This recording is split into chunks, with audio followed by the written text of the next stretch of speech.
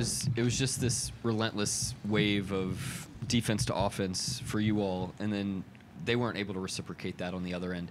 How did you manage to control the game flow where it was, you're on runouts, but they weren't getting anything in transition? Yeah, just kind of locking in on the defensive end. Once we kind of got going a little bit there, we kind of found a little bit of a rhythm.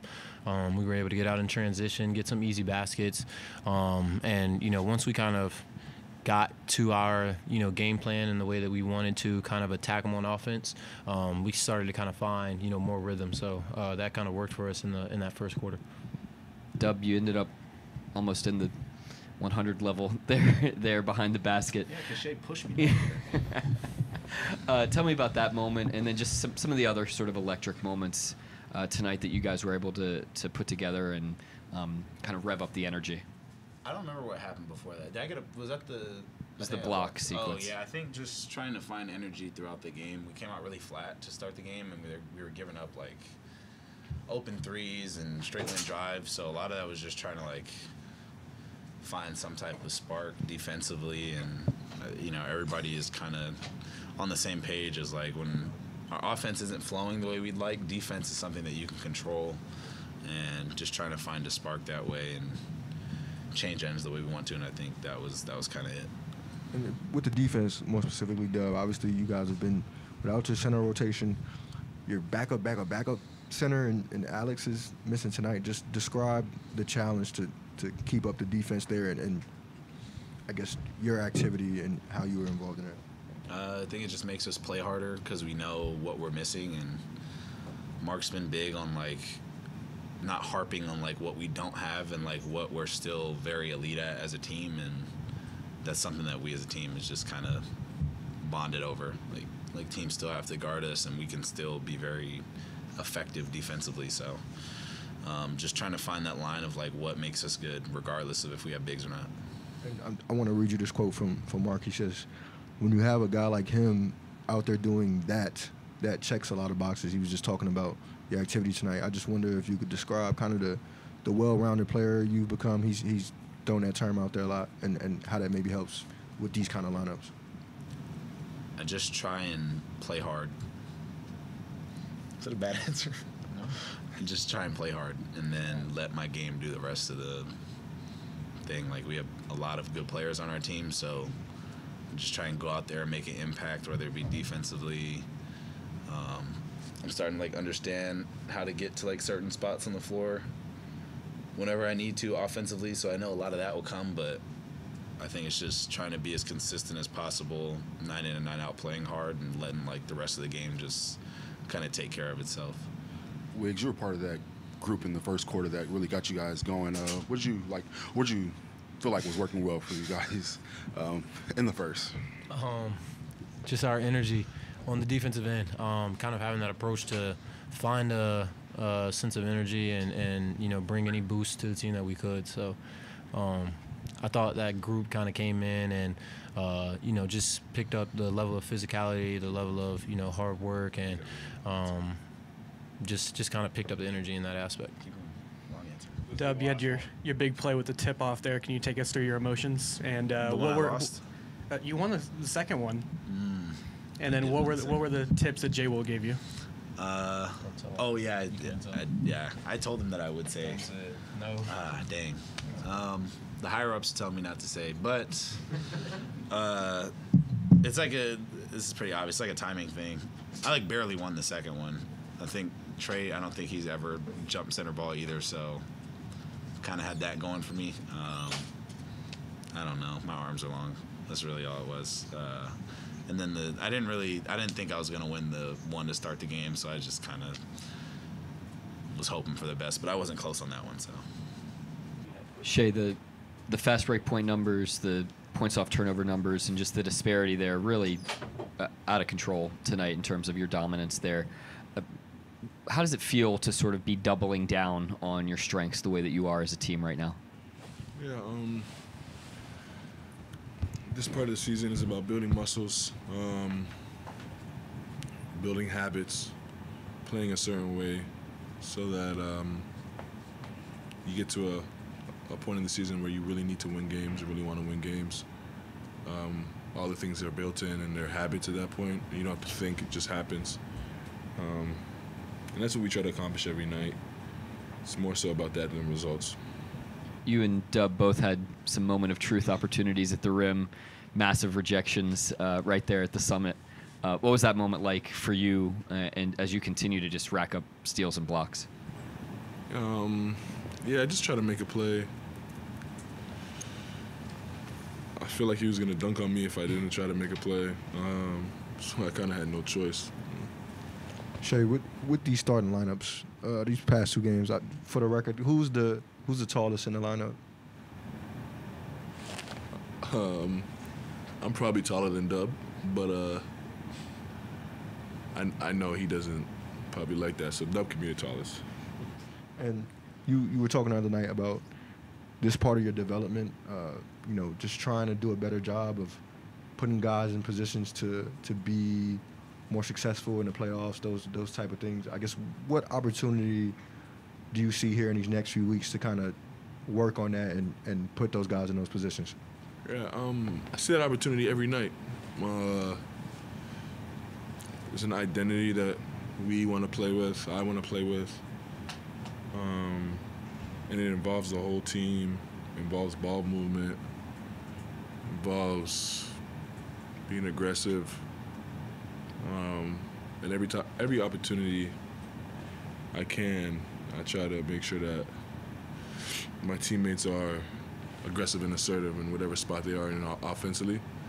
And whether that's me empowering them without the ball or with the ball, I try to do so. But yeah, I see that opportunity every night for the rest of the season for sure.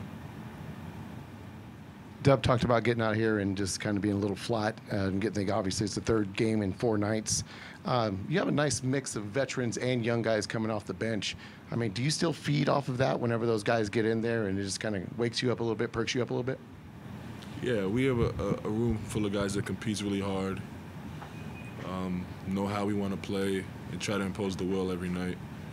And we just try to take it minute by minute, play by play.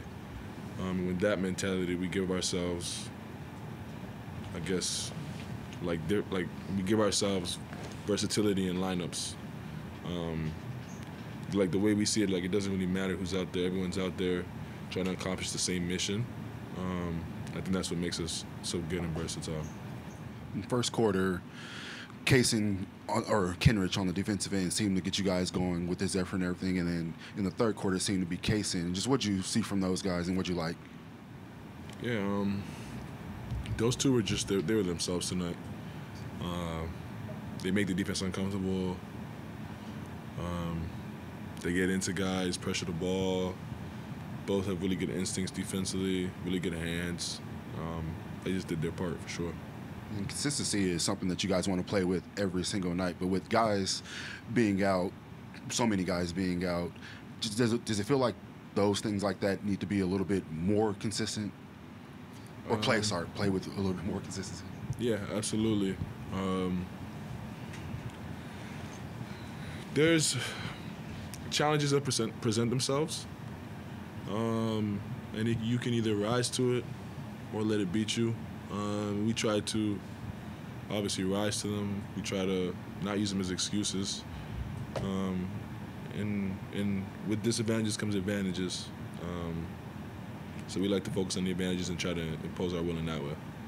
You talked about the other night about before Chet, you didn't play with a lot of traditional bigs.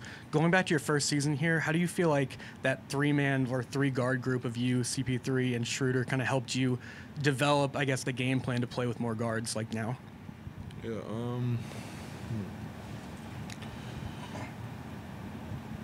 Yeah, it helped a lot. We had so many like points of attack, ways to attack, like ways to hurt the defense, get in the paint. Kind of where the NBA is now today, like multiple ball handlers, multiple drivers, shooters, guys that can do a lot of things on the court. So yeah, it just like molded my game for what it is today. And then you talked about consistency. Do you have any pregame routines or like rituals or superstitions that you have? I eat an apple every day before the game. I like apples though. I don't know if that's like there's nothing to it besides I just like it. That's about it. I tape my ring finger. My wife. That's about it. Anybody else? Follow up. Red or green apple? Ooh, Macintosh apple.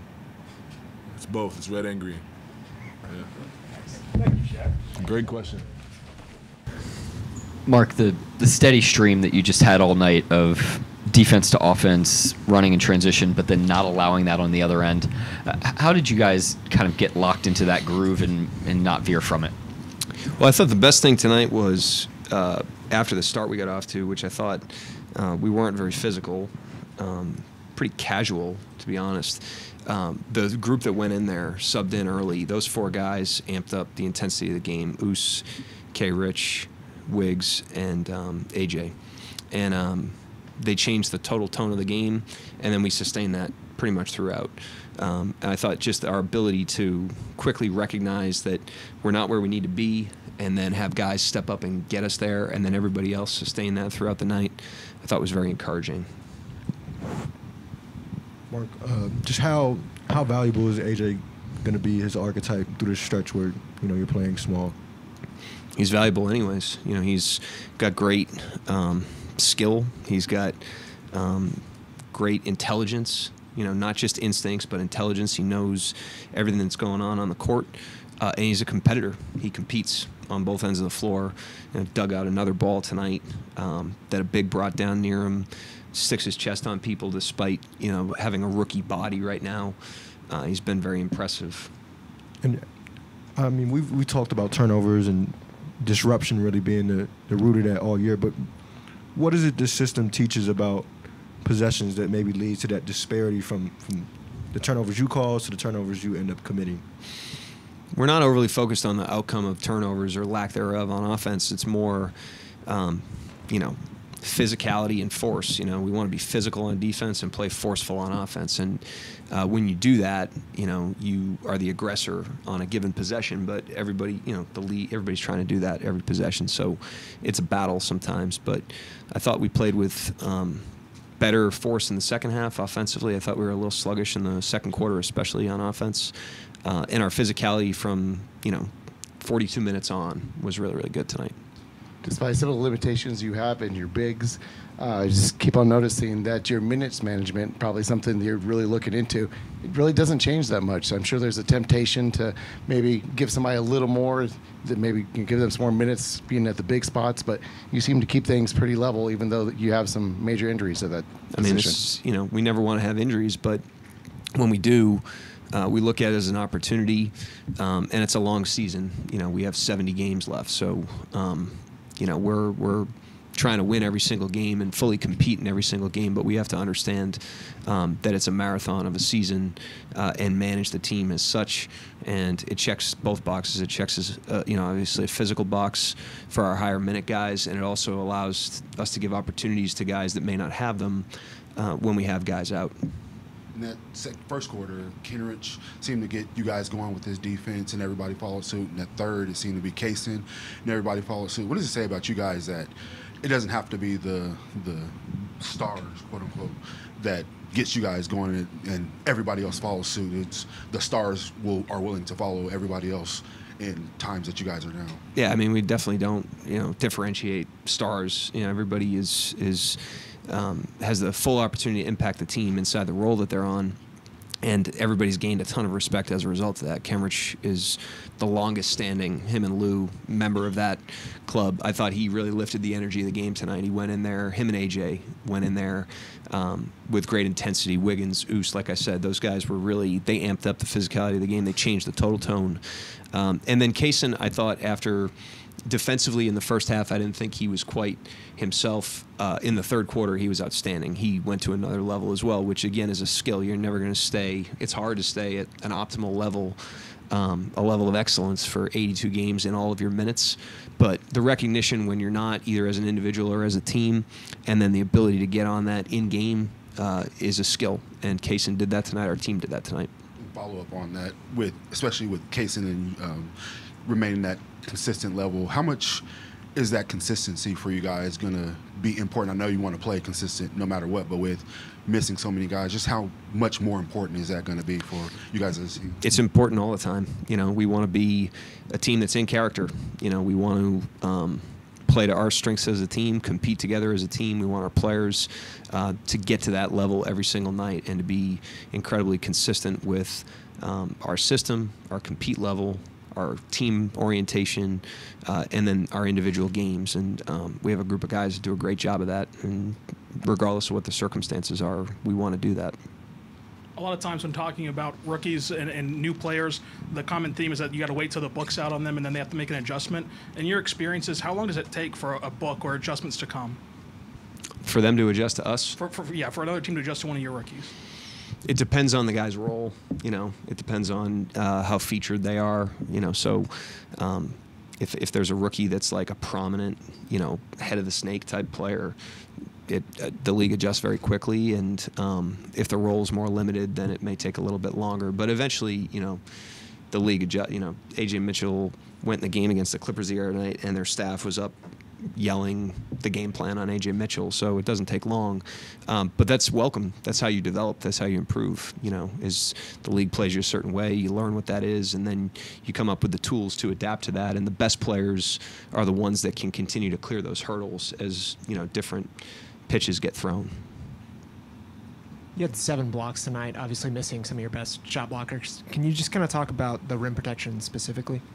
I thought the pressure, it starts there. The defensive pressure on the perimeter, it speeds up the possession. It gets guys into their gathers and into their steps earlier, which allows you to time up blocks. And then I thought we had our nose in the rim tonight after the first 6 minutes. Those first 6 minutes we didn't. They were kind of slicing through us.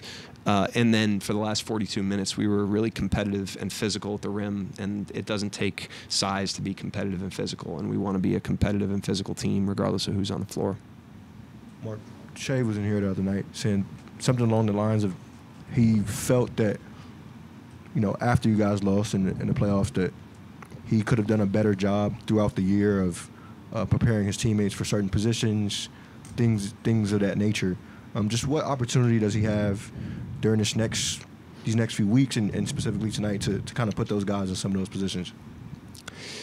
I don't know exactly what he said, but what I would say is like players that are great players, and he is a great player, they graduate to a point where their greatness is reflected not only in their individual play but in how they impact their team. And he's still a young player, but he's made that shift over time. This isn't like the first day he woke up thinking about something like that.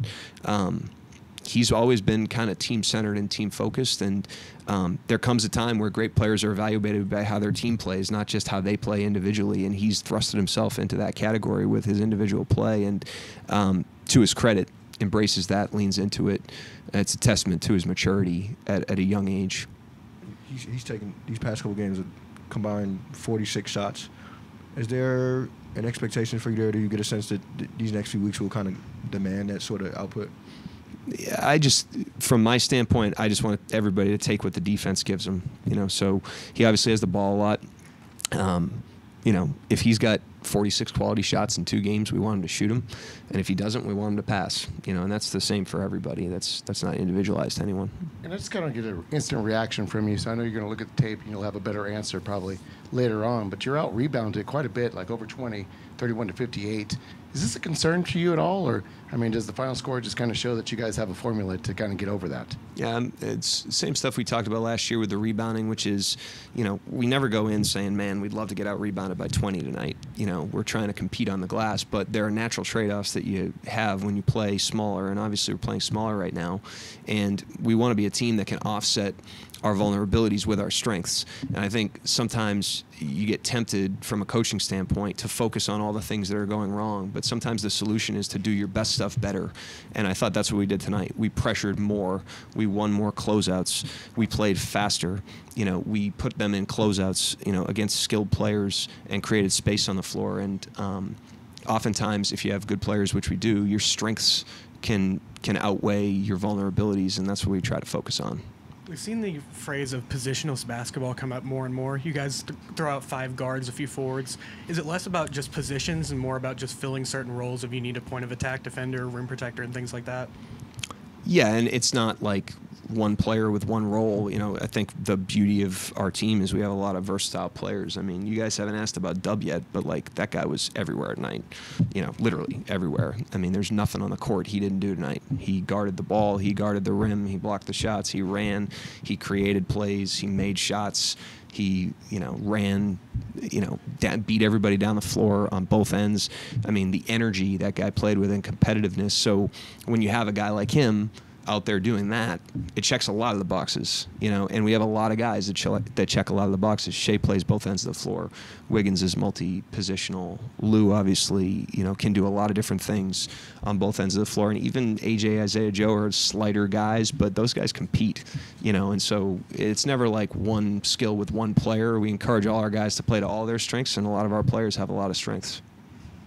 Thank you, Coach. Yep, thanks.